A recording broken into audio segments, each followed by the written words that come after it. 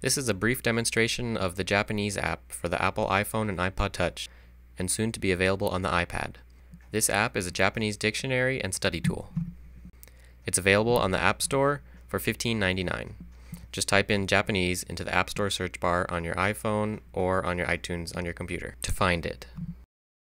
This app is made from the company called Code from Tokyo. Here's a brief demonstration of what the Japanese app interface looks like. First, you click the app to open it, and it usually opens in about 4 seconds. It contains more than 150,000 entries and 12,000 kanji. Type a word into the search bar and click on the entry. The hiragana, romaji, and classification will come up, as well as the definition. You can select specific kanji in the word and see the animated stroke order. The animated stroke order diagrams are available for about 2,800 Japanese characters, including hiragana, katakana, and all 1,945 daily use kanji. You can go back. Instead of searching using the American alphabet keyboard, you can draw the kanji using your finger. The application understands that the user is drawing the tree kanji, and then you can look at the stroke order for that also.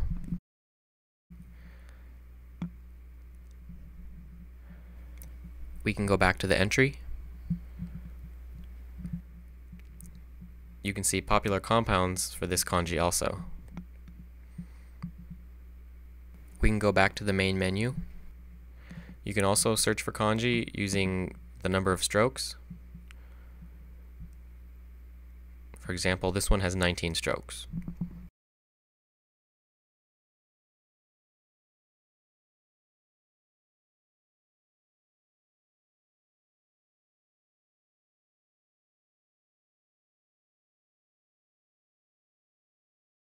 We can go back to the main menu. You can go back to all entries and change the keyboard input back to the American alphabet and search miru using romaji. When you select it, you can look at the translation, the kanji used in it, and all the different conjugations.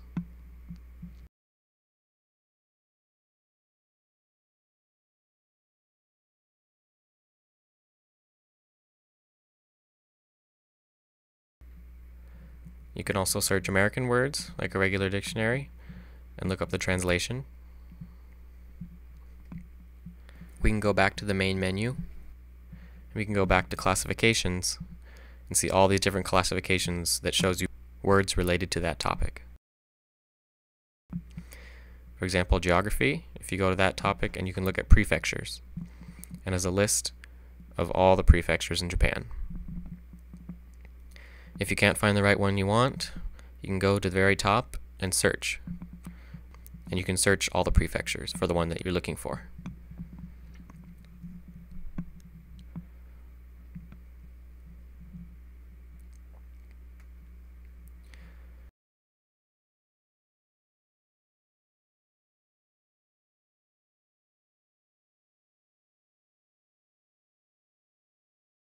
You can search the Japanese word itself by hiragana or katakana, by romaji, or by using the handwriting keyboard.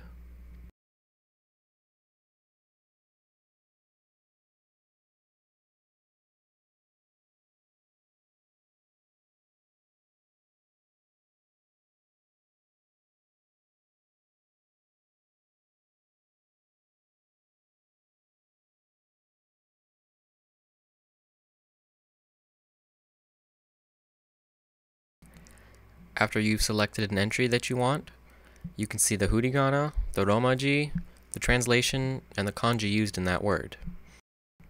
Also, you can see examples where that word is used in a sentence. You can look up the conjugated forms of verbs, and the dictionary will show you the plain form.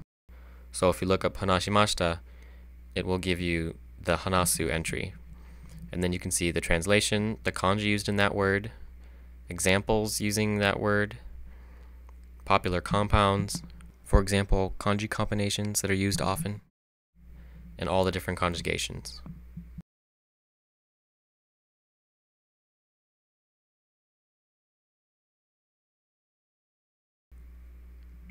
Another way to search for words in the dictionary is to go to lists. And in the lists, you can either look up classification, lexical category. In classification, as you already saw, there are all different topics, and you can search for words related to that topic.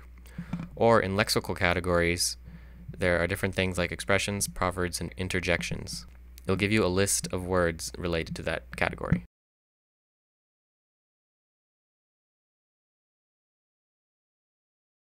If you don't know the reading of a kanji, you can look up a kanji by components or by skip code. If you click on skip code, you can enter the skip code for a kanji and it will show up. If you know the components of a kanji, you can add each component by the number of strokes that it has. So for the flower kanji, the first component has 3 strokes, so we add that component in, and another component has 2 strokes, so we add that in, and then you're able to find the flower kanji. You add one component at a time until the kanji you're looking for appears.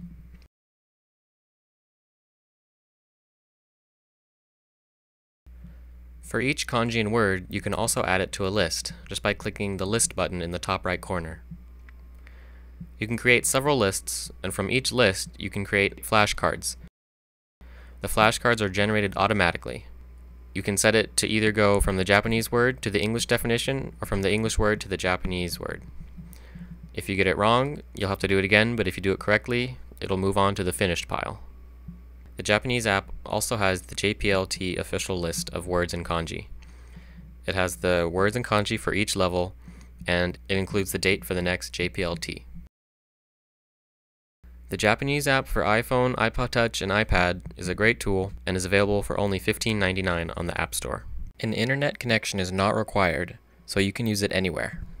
It requires iPhone or iPod Touch firmware 3.0 or 3.1. It's a great tool and it's definitely worth the cost.